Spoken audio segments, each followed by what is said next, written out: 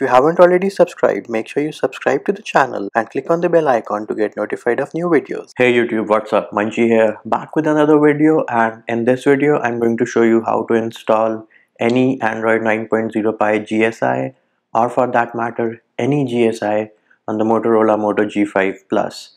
For the purpose of this tutorial, we're going to install Arrow OS 9.0 Pie GSI.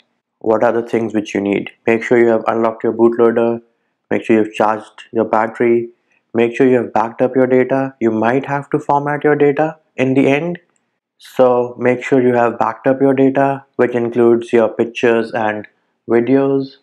Make sure you know how to go back to the factory firmware. Neither me, nor the developers, nor anybody on XDA is responsible for any break devices. You're doing this at your own risk. Let's start off with the credits. Shout out to everybody who worked together to bring Android 9.0 Pie on the Motorola Moto G5 Plus. We have Marty Chow for the kernel. I'm not sure if I pronounced his name correctly or not. We have Kuber for Arrow OS. We have Abhishek for Lineage OS. We have Shiv for all the Volte and Pie fixes. Shiv is the Volte expert for Moto G5 Plus. Then we have Nick for treble enabled twerp recovery. So let's get on with all the files which we need. You need ACE kernel, you need Arrow OS GSI. If you're using any other GSI, make sure you download ARM64A only. And remember, these GSIs are compressed, so we need to unzip them. Next we need Lineage OS vendor, we need OpenGApps, again ARM64.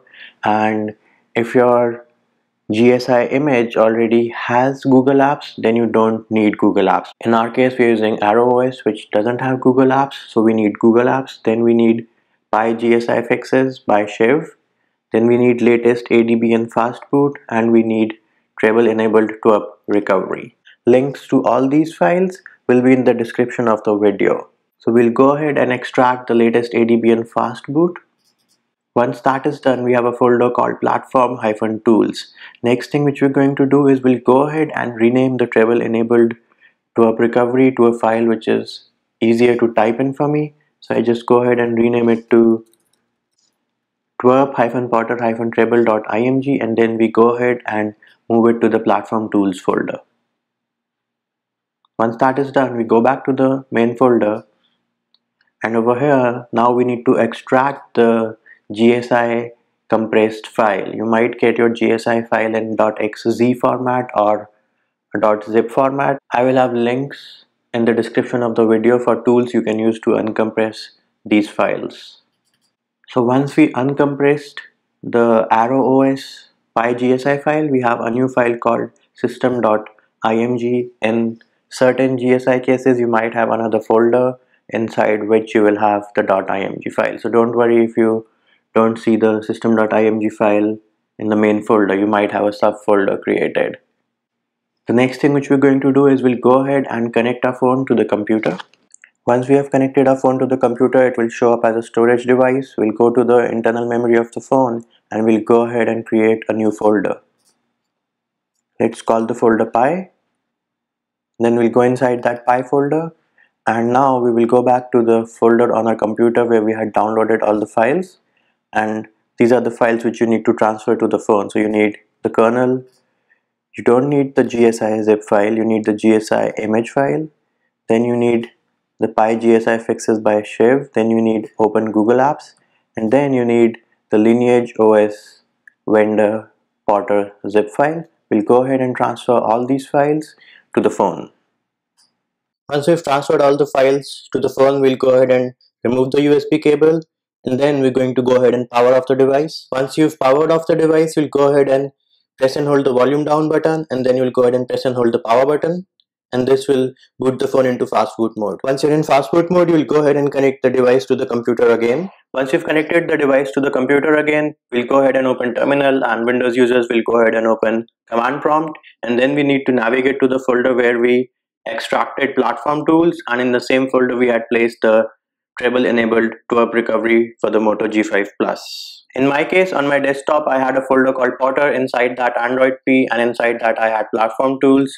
If I go ahead and do a ls over here, it will list all the files in this folder, Windows users can go ahead and do dir space /p, and we make sure that we have the treble enabled TWRP image file in the same folder as we have fastboot. So the command to flash TWRP recovery on the Moto G5 Plus is fastboot flash recovery and the name of the image file. Mac and Linux users need to add / before the fastboot command, and Windows users can just ignore the /. So our command will be /fastboot flash recovery twrp-potter-treble.img, and then we go ahead and press enter.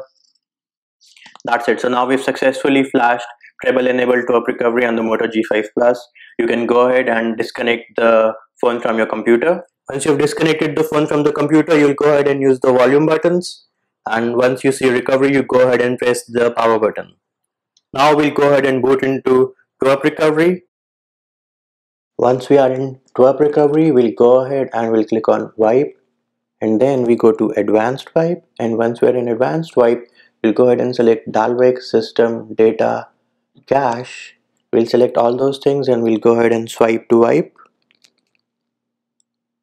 Once this is done, we'll go ahead and click on the home button. On the home screen, we'll go ahead and click on install. And now we'll go to the Pie folder which we had created. Once we're inside the Pie folder, the first file which we need to flash is the lineage vendor potter zip file. So we'll select this file and then we will swipe to confirm the flash. Once vendor image has been flashed successfully, we'll go ahead and click on the home button. We'll go back to install, and this time we'll go ahead and select this option on the bottom right, which is install image. Once we've selected that option, we'll go ahead and select the system.img file, and on the next option we'll go ahead and select system image, and then we will swipe to confirm the flash. Once system image has flashed successfully, we'll again go back to the home screen. On the main menu, we'll go ahead and click on install, and this time we have to install the Google apps. So we'll select the open gapps zip file, and then we will swipe to confirm the flash. Once Google apps have flashed successfully, we'll go back to the main menu. We'll click on install, and this time we have to select the Pie GSI fixes by Shiv. So we'll select that file and then we'll swipe to confirm the flash. Once the GSI fixes have flashed successfully, we'll go ahead and click on the home button one more time. We'll go on install, and this time we have to select Ace kernel. So we'll select that file and then we'll swipe to confirm the flash. Once the kernel is flashed successfully, we'll go ahead and click on the home button one last time. And at this point we've installed everything and we are ready to reboot. Now before I reboot, let me tell you, if your phone is stuck on the boot animation for more than 5 minutes, then you have to go ahead and boot back into recovery, and then you go into the wipe option and then you select this guy, format data, and then you enter yes, and then you press this key. This step will wipe out all your photos and images and pictures and everything. So make sure you've backed up your data before you do this. In my case, I'll try booting without doing that. So I'll go back to the home screen, I'll click on reboot, and then I'll click system. So as you can see, we now have the boot animation for Arrow OS. So we've successfully flashed Arrow OS GSI, and I'll be back once we booted back into Arrow OS, because the first boot up will take some time, so you need to be patient. So as you can see, we are at the setup screen. So we'll go ahead and click on start, and let me go ahead and skip these steps real quick.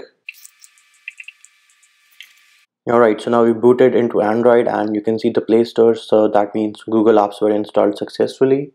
And now if we go into settings and then we go into system and then we go into about phone, you can see that the Android version is Arrow OS 9.0 and the model number is XT1687. So let us go into the camera app and see whether the camera is working or not. Let me go ahead and take a picture of my friend for you over here. Boom. Let's go ahead and check out the picture. Let's go into the gallery app, allow, and there. I just took an awesome picture of my chicken friend. So That's about it for this video, YouTube. Likes, shares and subscribes are appreciated. Feedback and comment more than welcome. See you when I see you.